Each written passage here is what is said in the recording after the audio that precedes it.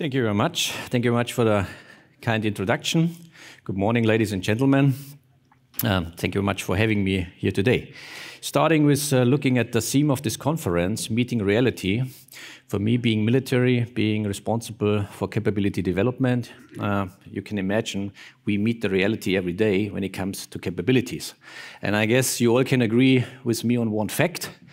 Having a lot of good capabilities on PowerPoint slides, explaining you what could happen is nice, but will not do the job.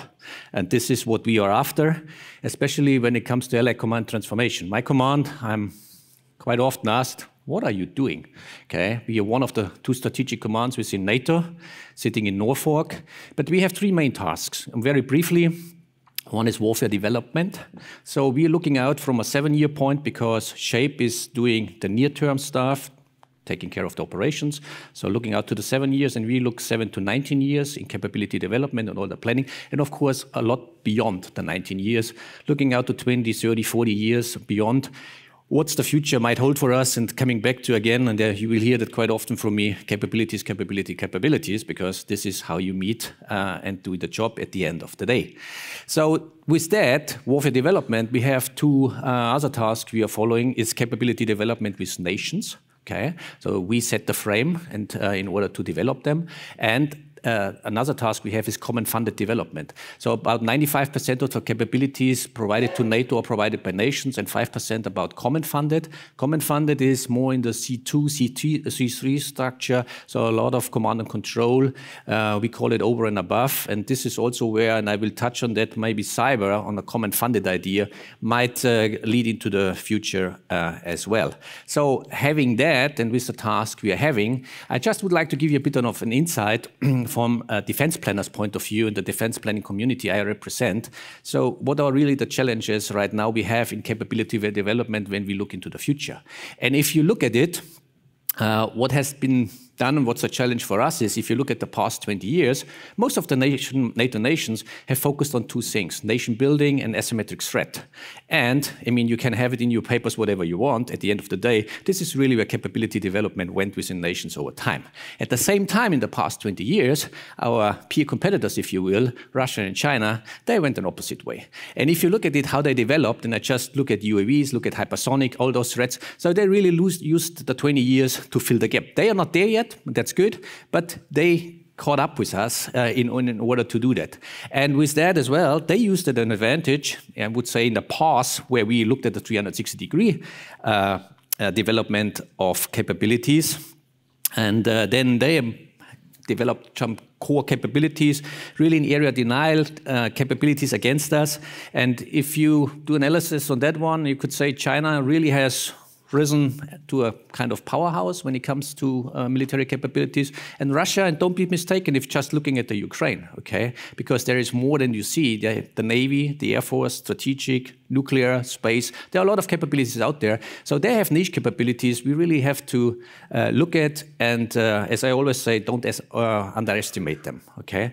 And just to add up one more thing, the 2%. Okay, because most of our nations did not spend the 2% as they agreed to, and this is overall a strategic dilemma we brought ourselves into when I look from a defense planner's point of view to capabilities. If you look at the 2022 report from NATO, Secretary General just published it. Right now we have in 2022 7 nations who meet the 2%, and that's it. So, and there's a bit more to it, and I get to that in a second as well. So what has changed over time is as well, again, from a defense planner's point of view, we went into a global power competition with Russia and with China. And not only that, we are now in an area of disruption. And not only that, look at Africa, look at the Arabian Peninsula. There are so many threats out there, and look at all the unsolved conflicts we're having. Just look at Libya, look at Syria, and we have no real answer to that. Coming back to what our job is back in Norfolk, what capabilities do we plan against it in order to really be able for NATO as a standing and strong alliance, really coping with all the threats we are having out there. At the same time, what has not changed, of course, it's all the need for agility and speed in order to develop certain things. And again, and we will hear that, I guess, throughout the day as well, harmonization, standardization, and interoperability in order to really move forward as an alliance in order to do that. And this is something my headquarter also looks after. So if this is the frame, what is the long-term military transformation from a strategic headquarters point of view? Number one, what really has changed in a very good, dramatic good way is the strategic concept. Okay, if you look at Madrid, now we really refocused, and we have three main tasks we follow as well: deterrence and defense, with a clear focus on deterrence. We heard yesterday about escalation dynamics, all those issues. So deterrence is really something we have to look after. We have to get a lot smarter about it. Then, of course, crisis management, crisis response, and cooperative security through partnership. Those are the three main tasks we are following. Also, when we go into capability development, this is what we do over time. So right now, this is where the defense planning process goes into when we come into how we then structure our capabilities with the new political guidance and follow on. And I will explain that in a little bit, how we take forward what are the capabilities we are looking for and where are we going.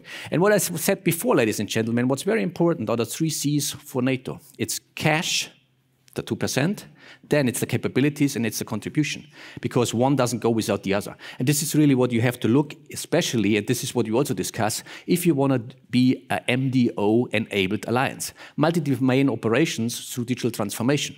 And I heard yesterday some discussions. Just let me also stress one point. What we as NATO, what we as military, what we as alliance are after is, MDO means if you go with the 5 domains we are having, air, land, sea, cyber, and space, this is joint. Okay? You might go joint plus. MDO is a bit more, but what we are after is that we really orchestrate our domains and synchronize with the rest of the domains on the non-military side. By far, there's no idea of command control, anything beyond the 5 military domains we are looking at. So what we are really after is getting the full picture, getting a full synchronization, having a better picture, and acting better and getting better effects. I just would like to stress that one more time, what we are after on that. Let me make a few more remarks as well on, as I said, strategic concept. What's also remarkable when I look towards the US, and those of you who have read those papers, we are very much aligned now with the National Defense Strategy, and we are also very much aligned with the strategic compass from EU. So this is also something you see in a common way forward with all the major alliances in order to really go forward and look at capabilities as we develop them. Capabilities, why? Because a lot of times I'm hearing game-changing, game-changing, game-changing. Well, I tell you from my point of view and from a capability point of view, what's a game changer? A game changer is if your opponent has to rethink, has to come up with new ideas, and has to come up with new technology. Most of the things we see out there, we hear a lot of times it's game-changing. I tell you it's not, okay? What's game-changing might be in the years back, something on nuclear, submarines, all those things. But a new aircraft carrier, a new 5th-gen aircraft is not a game changer, okay? And hypersonics, by far, is not a game changer. Just if you look from a capability perspective, but we have to think about it when we talk about how do we develop capabilities overall. It's the same when you go into cyber domain, okay? So with that, my command as well, we do a lot of innovation, EDTs and all those things. This is where we look to gain advantage again and really think about what could be game-changing in the future and how we take that forward. Because again, it's all about capabilities. And capabilities, ladies and gentlemen, don't be mistaken. It's not just a weapon system. You had yesterday already discussions. Just look at personnel. Look at the structure you have. Look at the organization that.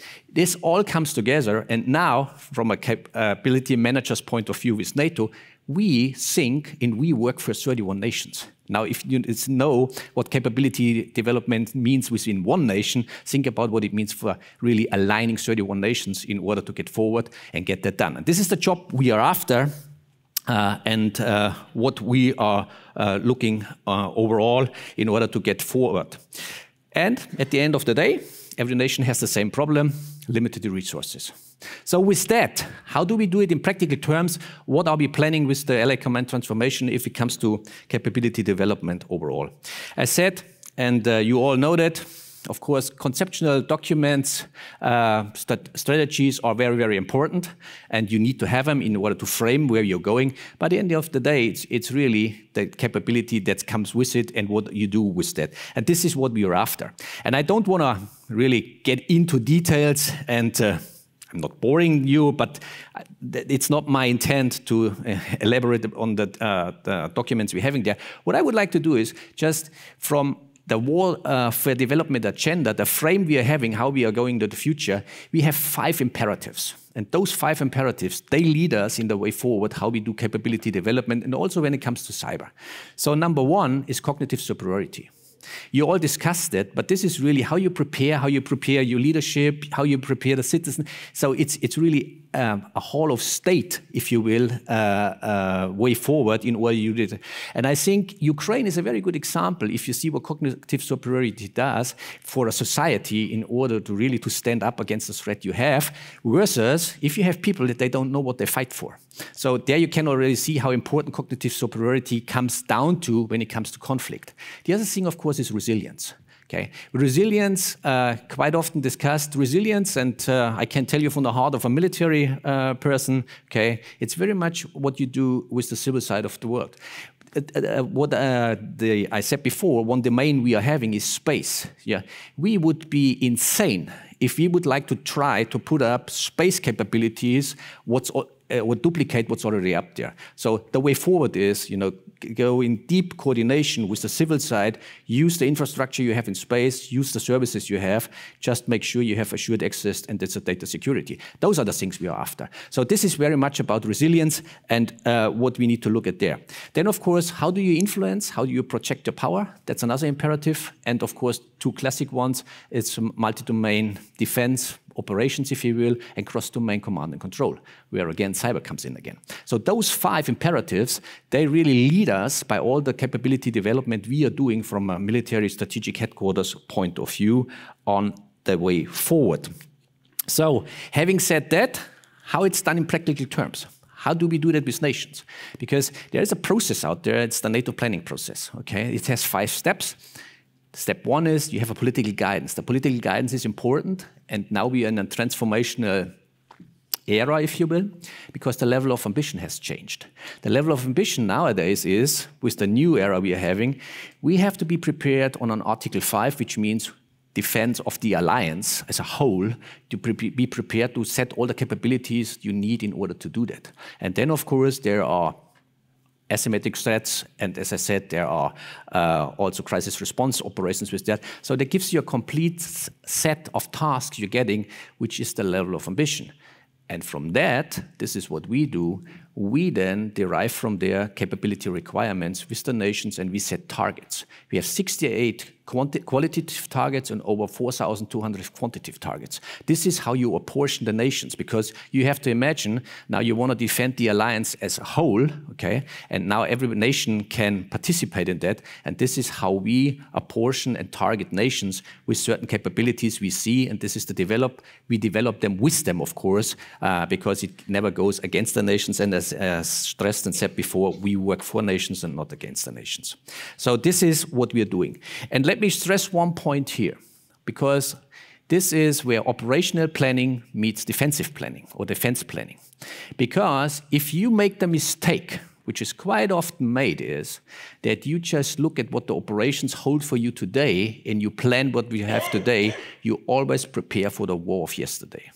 And this is what's so important. This is, we have 2 strategic headquarters where SHAPE comes in. They look at, as I said, to the 0 to 6, 7 years. And those of you who know on procurement cycles, okay, today, for the next 7, 8 years, if you have the big things coming in, ships, airplanes, whatever, the decisions are made. You have no influence anymore. So this is what you really have to think about it. And this is where defense planning comes in. And there's quite a difference between operations planning and defense planning. And this is what you have to see. And this is where we come in and say, this is what the future holds for you. This is what we have to prepare for the future. So with that, we go forward on that one. Why? And this, again, 3 easy things, if you will. Okay, what are we striving for with NATO, with the military alliance? Number 1, you need to have an information dominance. All we do, all the capabilities we look at, all the concepts we're doing is achieving information dominance. Why? In order to get a decision dominance, and from the decision dominance, you can get an escalation dominance. Be it lethal or non-lethal. So cyber is in there. And all the three things I just named have a very close connection to cyber all the times. Which brings me quickly at the end of my speech to cyber, and this is what you're all here for. Number one is, as I said, we have 5 domains, but cyber is very much different from the rest of the domains, if you will, because it's not a classical military one. I would say the 3 classic ones, we more or less think we own it. Cyber, we definitely don't own it. So you have a lot of players in there, and this is what you have to understand in order if you want to go forward. The other thing is speed. Yesterday I had it's the speed of light. Well, I would say it's the speed of relevance. Decisions are different. Cycles are different. Procurement is different. You have to think about all those things, how you take that forward. And let me make also one very important point, okay? We all know and we accept cyber capabilities are provided by the nations, and the nations hold them very tight. But I give you one example, it's logistics, okay? Because at the same time, if it's in NATO, we always said logistics is a national responsibility, you take care of it. And if you analyze Ukraine today, you see what logistics holds for you, what challenges are in there. And all I'm saying is, when we take cyber forward, be careful how you do that, because it comes back to harmonization, standardization, and interoperability at the end of the day. And if you don't take care of that from the beginning onward, you might have quite a problem when it comes to multi-domain operations within cyber as an aspect to that. Awareness, it's another point, of course. If for NATO, what we are after is that we are a platform to coordinate and to collaborate, so the awareness is there.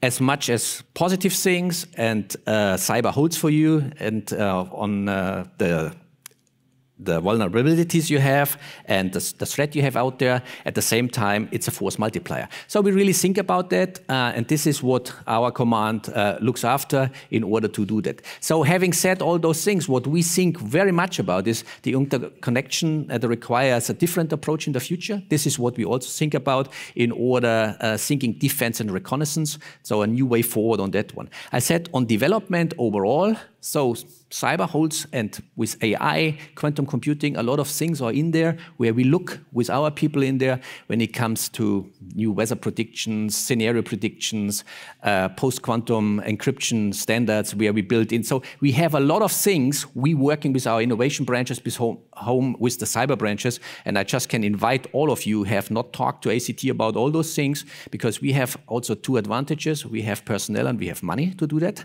Not a lot of people have that. So if you're interested in that, please contact us on the way forward. I said it before, common funded. I said it yesterday in one of the discussions. We have 31 nations. Not every nation is really always capable in providing the full array or having the full capabilities. So this is something we are discussing as well. What might be options in order for the future to really provide capabilities to the alliance overall, also from a cyber aspect, and how we go into common funded developments. With that, resilience, I talked in the beginning, really what we are after right now, and to make it short, we working on concepts and the civil-mil cooperation, really to have a full understanding and requirements. What we are trying to do is an adoption of the full scope of cyber, and with that, a comprehensive plus approach. Comprehensive plus approach means it's not only a whole of government, whole of state, it's also key industry, everybody in there. Why? Because otherwise we will not be able to have, as I said in the beginning, the awareness. And again, you have a problem on duplications. Because this is what we see in Europe. If you look at it, in Europe, how capability developments in the classic way are done, you know how many duplications are out there. Cyber being a pretty new domain in the development and everything we do, coming back to interoperability, what I said before, and what Chris will talk about it in a second as well, is this is really something we have to focus on in order not learning the lessons over and over again. So having that said, for us overall, and coming back to multi-domain operations, what I led in before is really what we try to do is those 5 domains, under one umbrella and really bringing it forward in order to create effects to the much better extent and meet the challenges of the future as we have them there. So really the question for us is, how do we structure future operations? What do we expect in future missions? How do we prepare and plan for missions? How do we lead missions? And how do we operate in the future? And also one interesting aspect we are discussing, I just would like to share it with you, is, of course, command and control of the future. Within a multi-domain operation, the classic command control setup as we have it today with all the headquarters out there. Number one, the question is, are we able in the future to really man it in a way, to organize and orchestrate operations in the future as we do it nowadays? I would say no. And this is something really we also have to rethink, and you will see for NATO and the nations in itself, command and control setups, there will be quite a change in the future. This is what we foresee, and this is what we work on as well with Allied Command Transformation. To summarize it, well, I hope I could just show you that there is no doubt that we need to be more agile, more innovative, more efficient, and more resilient in everything we do. And I can assure you, this is what Allied Command Transformation stands for, that's what we are doing. And this is my key message to you. It's not only one domain, it's not only cyber, it's 5 domains we are looking at. And this is really where you create the effects, where you have to go forward, and where you have to put all your eggs into the basket in order really to come forward. Strengthening the European pillar of NATO, I said, be careful that you don't duplicate, but strengthen it in order to make the alliance stronger overall. And with all that, my command, this is what we're preparing for, the advice we are giving, and the military advice we're giving to nations in order to be able to plan for all the requirements for future full spectrum operations. Having said that as well, I would say the main task we are having, coming back to, again, it's military operations, we really make sure that what I said before, we are 2 strategic headquarters shaped. Those are the ones who defend Europe from a strategic point of view, and we ensure with all the future work we are doing, with the defense planners work we are doing, we ensure really that SHAPE is capable of not only fighting today, but also fighting tomorrow as well. And just one last comment, you know that everything we do in order to prepare when it comes to conflict, that we leave the battlefield as winners, because there is no prize for second winner in the business we are in. With that, more than happy to take a few questions, and thank you very much.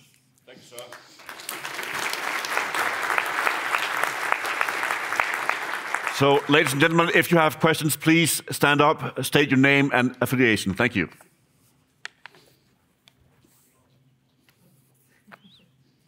It's too early. If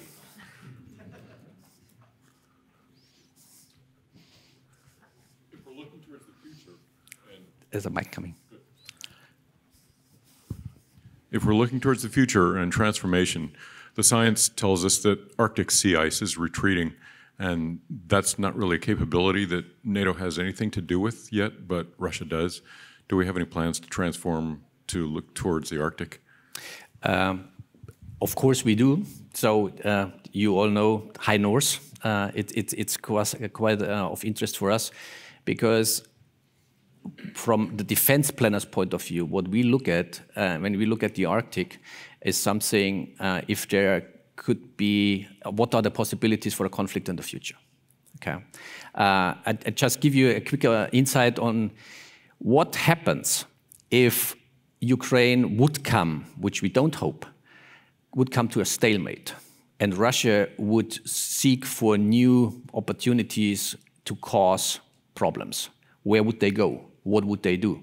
So those are the questions we are asking ourselves. This is what we are preparing for.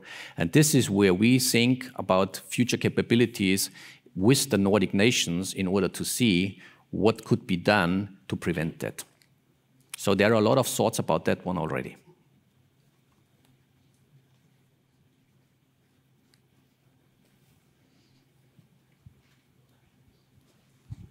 My name is Klaus Herdkern, and I'm an outside advisor to Estonian-based Binalize that has some of our NATO customers here in this room, and I'm establishing trust. What will be your legacy in terms of the continuity from General von Steuben, who helped George Washington be successful a few centuries ago? What will be your future legacy that you can say, yes, I helped do that, that fills your heart and inspires all of us in this room?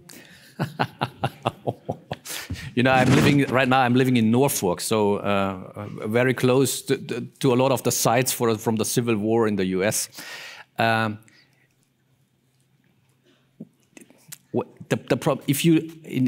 If you ask Chris Badia in person, you know, being to war zones and all those things, in order to help, really, is that we need to come to from a NATO perspective, what we need to project is security. And because I've been to Afghanistan, I've seen that. And talking about my personal experience and talking about German ideas of exporting democracy, it's really building a foundation with NATO, building a foundation to really export security. And if we can do that, that would be, it's not that ambitious, I know, but it would help, and I think it would be viewed as a more honest broker in the world, because, as I said before, I just came back from Iraq. If you look at what the security situation again is in Iraq, if you look at the African continent, there are so many potential conflicts and developing conflicts out there. If you just think we go somewhere, do it, and come back, and our mission is fulfilled, look at Afghanistan, what we have done. So for me, what I am after is really continuity. Continuity in establishing security and providing security to those who are willing to accept that. Of course, you always need to do that, but this is something I'm after. With that, I think my time is up. Thank you very much. Thank you so much. Thank you so much, General Badia.